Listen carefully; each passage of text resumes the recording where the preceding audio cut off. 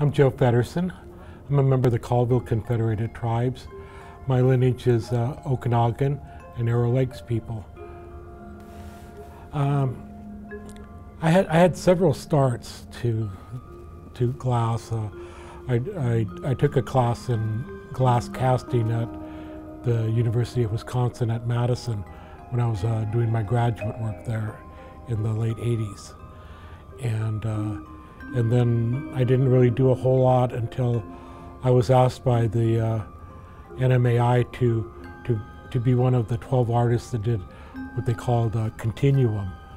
The 12 artists had solo shows at the George Gustav Hyde Center in New York at Battery Park. And for my show, since I was a printmaker, I wanted to do a really large print. And I made a print that's really similar to the work we're doing today, but it was 12 feet high and about 60-some feet across. This is a monumental work. And at that time I was making baskets, but they were only about this big, about maybe 6 inches high and about 3 or 4 inches across. So to stand up to that really huge print, I needed to make these larger. And these little baskets, even though they were only that big, they would take over a week to make by hand.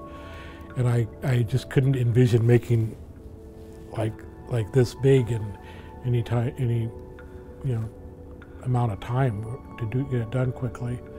So I asked my friend Cappy Thompson how she did her work, and she said that she worked with Preston, and so the first work I did for the museum was a suite of vessel shapes that were based on the handmade baskets that I was making. Those baskets, they used the traditional form and the process, but I found it difficult to just copy designs.